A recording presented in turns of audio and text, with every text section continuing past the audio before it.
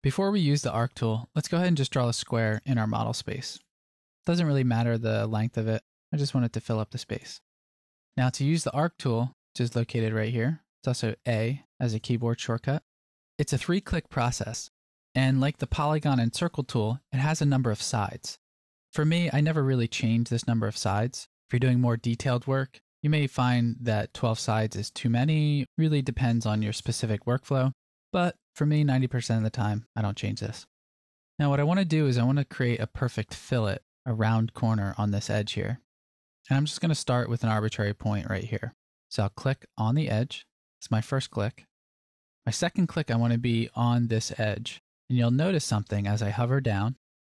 You'll feel it snap. And it's snapping with that purple or magenta color. That's telling me that those two angles are 45 degrees each, giving us a perfect fillet. So I can click, set my endpoint.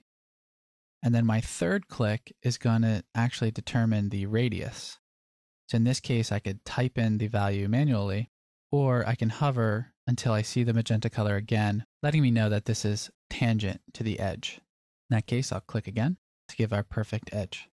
Now notice that there are two different line weights in SketchUp. There's the profile edges, which is the thick line defining the outside or the profile of your geometry.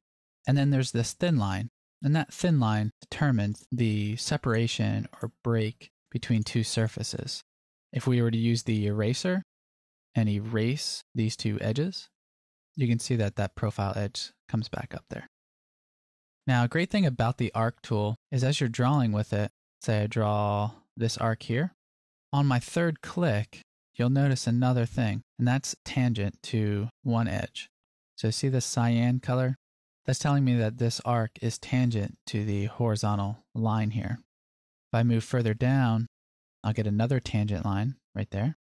And that's telling me that this arc is tangent to the vertical edge, or this edge here. It's very useful because as you continue drawing with the arc tool, so if I just draw over here, you'll see that it wants to draw and continue drawing in a tangent. And it's a great way to create landscapes or oval shapes, any kind of organic form.